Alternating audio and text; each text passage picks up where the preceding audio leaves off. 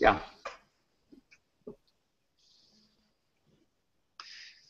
Hi, I'm Edwin Rutsch, and this is Dialogues on How to Build a Culture of Empathy. And I'm so pleased to be here with Sim van der Rijn. Thanks, Sim, for joining me for this dialogue. Delighted. Well, let me first introduce you. You know, I checked your website and brought up some material here, and it says that you're a teacher, a writer, a researcher, and a practitioner of design for 40 years. And you've been a leading authority on ecological, sustainable architecture and design, and that you're a professor emeritus of architecture at the University of California, Berkeley. Is that in the environmental design building? Is that where you were? Yeah. Mm-hmm. Okay, I was just over there a couple weeks ago on doing a design workshop. So, and then you were also a California state architect in the 70s. You're known for your innovative designs for homes, sustainable communities, retreat centers, schools, commercial buildings, and won many awards, as well as the thing we really want to talk about was your book, which is Design for an Empathic World, and I can actually show that here. So this is and it's on the screen here too, Design for an Empathic World, Reconnecting People, Nature, and Self. So if you want to show it as well, by hand, you're welcome to do that. There it is, in the flesh. Great. So yeah, is there anything else by way of introduction you'd like to add, Sim, about yourself, your background, and? Oh, it sounds like you covered a lot of it. And this book, for me, was kind of a summation of 55 years of being an architect and planner and teaching and also being involved in the, politically, particularly as California state architect, where we had a governor who was basically, his great gift was, as he always said, he had an insider's mind, but he had an insider's knowledge, but an outsider's mind, and he brought a lot of outliers into state government in the 70s, and so that was Jerry Brown when he was governor. That you the first time, yeah, mm-hmm. The first time he was governor. So for me, this was kind of a summation. Actually, I was trying to market another book, this one, which I just got a copy of this from London yesterday. These are collected essays over 50 years, about 3 from every decade, starting from 2000, 2010, and going back to the 60s. So this also has the watercolor. Oh, nice. Well. So that's what I was really trying to do originally was basically get the essays published that no American publishers are interested in. They do anthologies, and so my partner, my editor, both just kind of got me. Oh, you could write a new book. So I said, well, I don't know how much I have to say that's positive about what happens in the world of architecture and planning, particularly as things got more and more dysfunctional and crazy in our culture here. But so I went ahead and did that, and was really writing it, I think, for the younger designers, because the big message which I probably learned, very late in life, is that being in touch with your inner self and knowing your inner truth. I mean, we live in this culture now, social media and all this projection of self or what you think people want, mm-hmm. how you want people to see you, but it may not really be the you that you really are. So that's. And I do talk about the experiences, I think, that for me that shape the inner self, and I think it's a thing. I think it's an aspect that's overlooked a great deal in our culture today, where I'm not a religious person, but I am a spiritual person, and I think, and for me, that's also was a big part of the empathy part, because early in my life, I did really connect to the natural world, and that's never gone away. And the watercolors, actually, those were, I've never shown these watercolors until this book came out, or before. And for me, being in nature was always, and painting was kind of my meditation. I also taught watercolor too in the College of Environmental Design, and would take students to places that I loved, and the only rule was no talking. We'd get there at 10 in the morning, stop at 4, and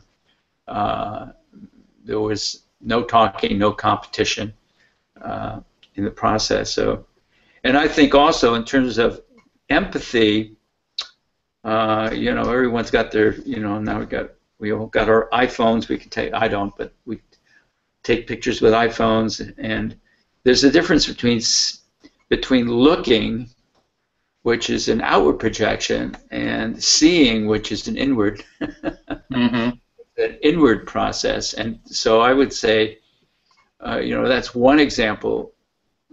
I think an important example of empathy, when people can just sit in quiet and absorb a place.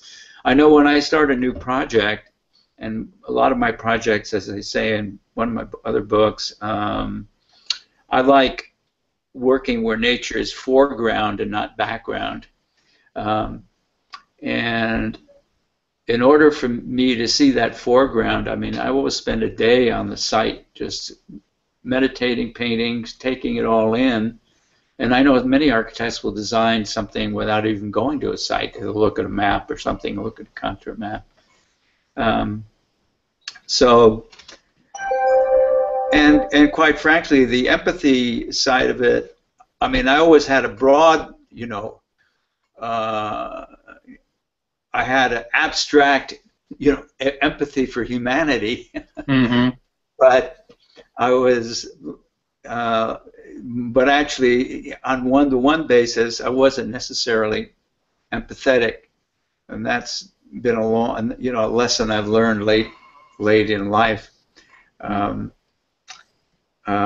let me reflect a little bit what I'm hearing. So what I heard is, if this book has really been like a summation of your of your life or your work up till now, and that you've valued kind of the meditative and being in nature, and really that when you create a work, or architect, when you design something, that you actually go to the place and really just try to absorb it and to let it, really empathize with the environment. It sounds like really take it in, and that I'm also hearing that maybe you weren't on a relational level, that you're saying that you maybe weren't the most empathic to begin with in terms of relationships.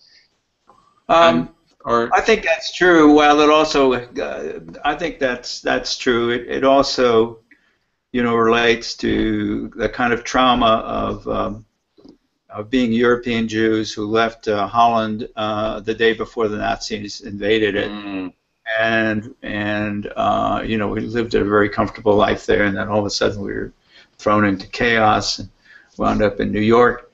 And it was something I could tell my parents were in real pain, but there was never discussed. And also, if guests, their other refugee friends would come to the house to play bridge, and if I were at the door, if I was at the door, I'd say, "Oh, how are you, Mr. Frankfurt?" And my father would say, "Don't pry into people's business." So I'm not blaming anyone, but I think that part of that relational empathy took a long time to develop because of the kind of trauma that was just there. People didn't want to talk about it, and it was just let's just keep it shut down and keep it private. and let's not dialogue about it. So the empathy is kind of shut down in that case, really. Yeah, exactly, and that was, kind of manners that was that's bad manners to ask people personal questions that they might feel uncomfortable answering, but for that, and that was interesting in writing this because I've written about that before, but this time I think I really got it. What the root cause was of that. You mean the root cause in terms of the family just had been so traumatized they didn't want to bring it up, and that? Or the root cause that you weren't really empathic is because you didn't see it modeled. Oh well, that's the basic thing. If you don't, and talking to a lot of other people, it's similar. I mean, the family of origin has a lot to do, I think, with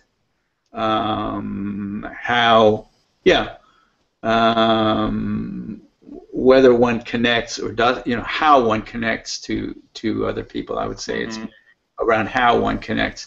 I mean, as a teacher, I think I was actually quite empathic because I always, number one, as I point out in the book, unfortunately, architecture education is still stuck in a very old model, and I would call it the Ayn Rand model, where the idea is, you're a genius, all you need to do is find a victim for your brilliant ideas, and there's very little collaboration in architectural education. It's based on a 200-year-old model of the French Beaux-Arts, where you worked in isolation very, very hard, and then you were judged. Then it would be a judging, and the judges would all try to outdo each other and being sarcastic, and being kind of mean and sarcastic and tearing students apart.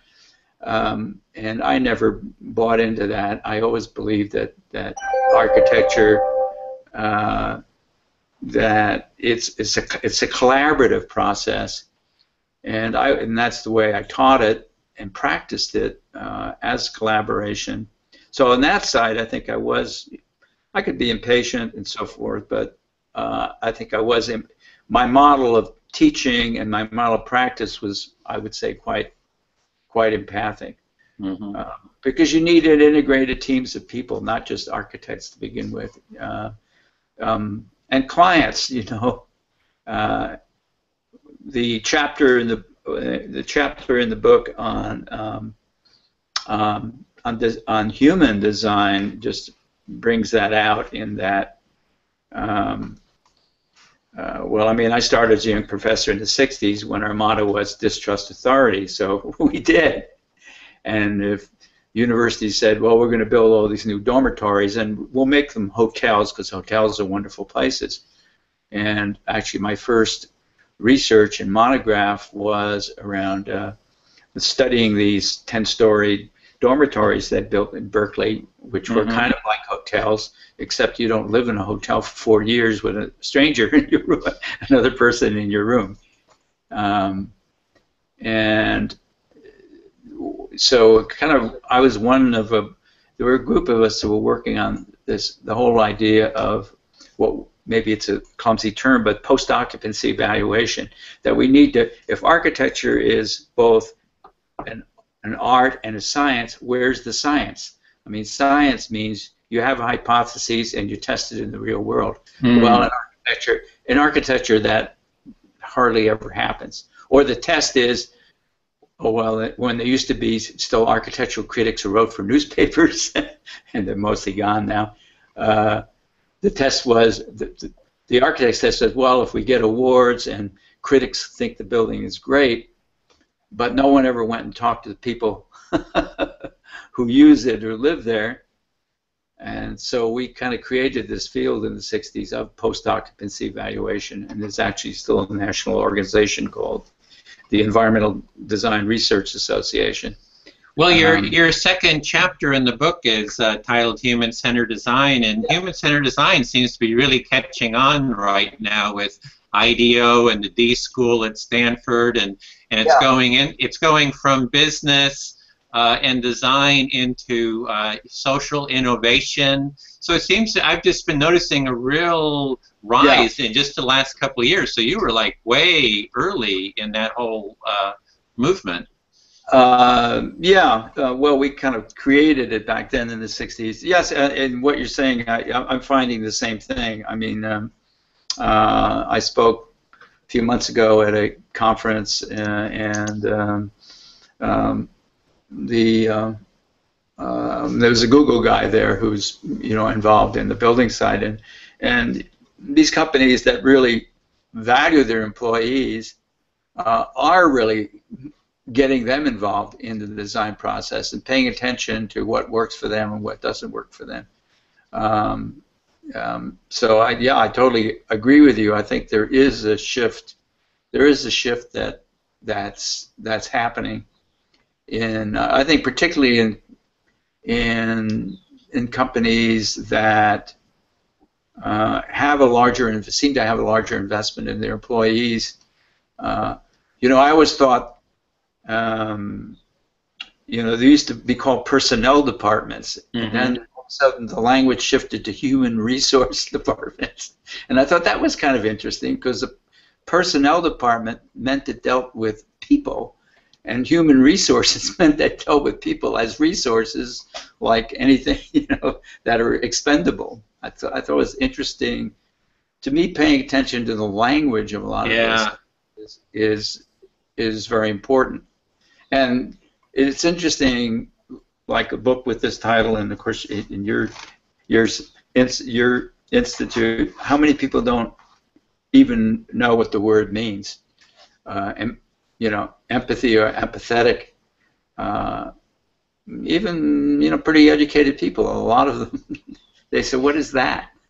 Well, even within the field, there's so much disagreement about the term itself. There's, Dan Batson, who's been studying this for like 30 years. He wrote a chapter in a book or an article, a paper on empathy, the definitions of empathy. He laid out 8 different ways the word is used. So even within the academic field and in science, that there's quite a lot of different definitions around it. So it's really, I find it really impedes development because people are using the word so differently, let alone not knowing what it means. What was his name? This is Dan what? Dan Batson, B-A-T-S-O-N. If you search on my site, I have an interview with him, and we actually go through his chapter kind of step by step.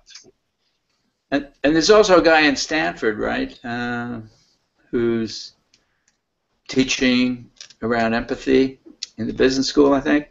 I don't have his name right in front of me. That doesn't quite ring a bell. I know that they have a design school there, and they've done a lot around empathy. That they're using their model of design being the first step, empathy, and then define, and then ideate, and prototype and test. So they're very explicit about bringing empathy into the process.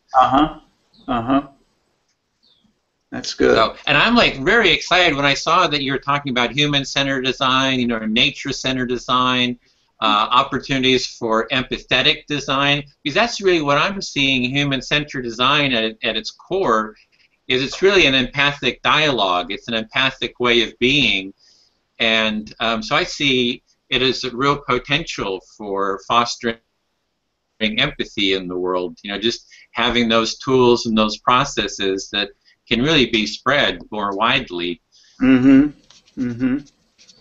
Yeah. Well, maybe that's the next step. I mean, I did it. I wasn't using the word then, but as I say, most of my work was really very collaborative. I mean, I'd say to students, look, we are all students, we're all teachers. There's not that kind of separation. And I think that's really important. And now that so much of education, higher education, is going online, that to me is a little scary too, because then that creates another division uh, or huge classes.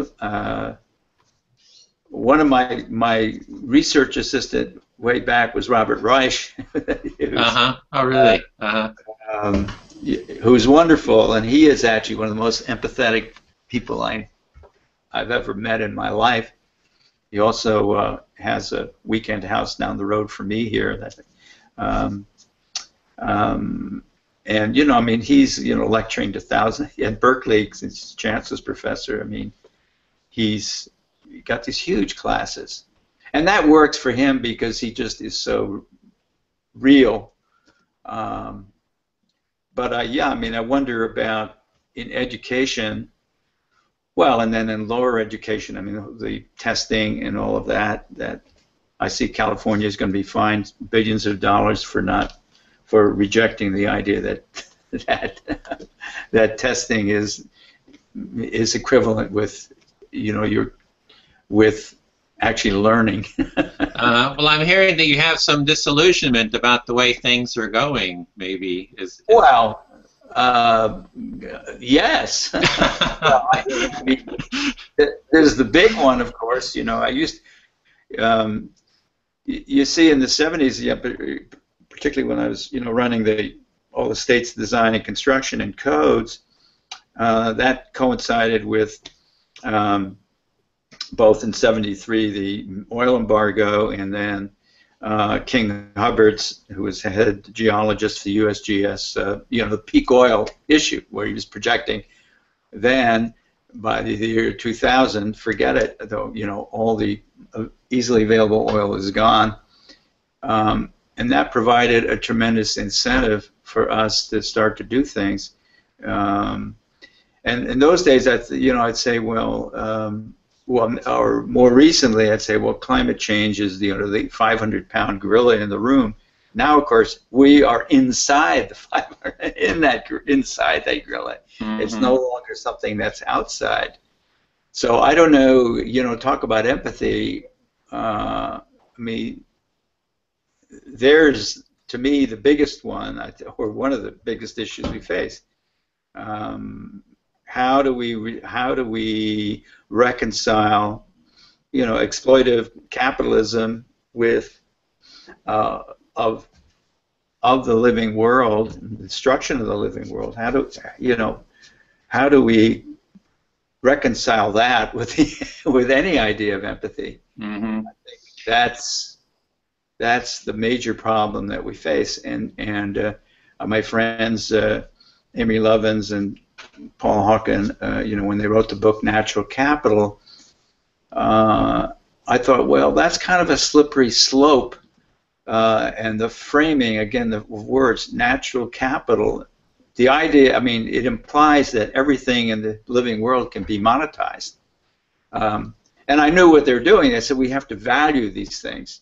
That's within the system we have. That's what we need to do, is monetize things. But my argument would be, no, you cannot monetize everything. Yeah. You cannot. How do you monetize life itself? Well, I'm seeing empathy as the way forward. I mean, that's kind of the sense I was getting from your book. It's like, if we have a vision, the vision going forward seems to be a more empathic world, in that we have that vision and start designing exactly what you're saying, designing for an empathic world. I mean, I love the title, because that's kind of what I've been kind of coming to as well, is that can we start using design processes, design systems, design principles and methods to actually think, how might we create an empathic world? What can we do to change the social structures? How can we change our relationships, so as change the architecture so that it supports empathic connection between people? Mm-hmm. Mm-hmm. I mean, that's kind of what you're saying, I think. Yeah, exactly. I don't know, at this point in my life, I'm the one who's going to carry that forward, but I would certainly support the effort and like to be part of it. Yeah, and how do you see that going forward? Well, one thing is how did you start seeing empathy in this process? Like you're saying that maybe you didn't grow up in the most empathic, environment in terms of learning and empathy and the empathic dialogue, but that you valued collaboration, which takes empathic collaboration, that you would, bring that into your classroom. When did you start saying, hey, empathy, this is important, and this is the nature of empathy, kind of more explicitly or even implicitly? I think it was just there. I didn't know it's just like gratitude. I didn't really understand the gravity. One of my mentors, brother David Steindl-Rast, I don't know if you know. Oh yeah, I know him. I used to live at Esalen oh, you did? How you? Yeah, and I used to work. You used to work there too. Okay, well we used to hang out together and chat, so I know. Well, I was going to say, like brother David. I mean, I always thought I'd see in Mill Valley, I see Cafe Gratitude. I said, what kind of hippie nonsense is that? I didn't understand the word. I didn't really experience the word gratitude till rather late in life. And Brother David's idea is, if you don't have gratitude, you can't be happy. And you look at all these super rich people, the 1% in this country, they don't have any gratitude. They deserve everything they have. And they're not, the data shows they're not very happy people. So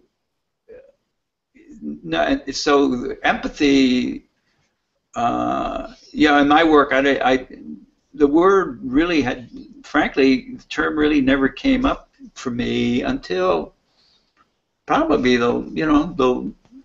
since I moved back to the country from the city, which is now 8 years ago, and it may be that just talking to plants, which was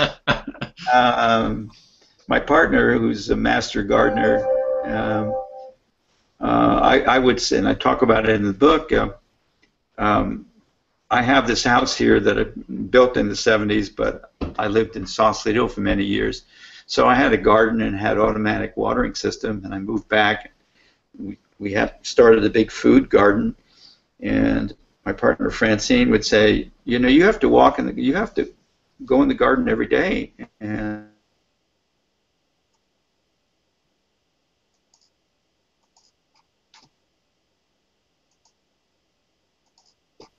oh.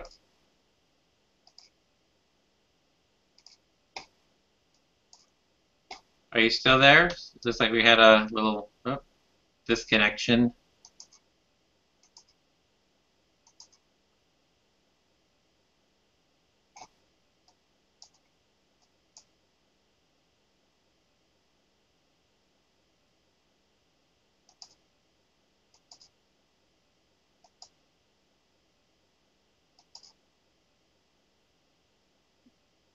Okay, looks like we lost the connection. Might have to, if we don't get it back in a second, might have to end this broadcast.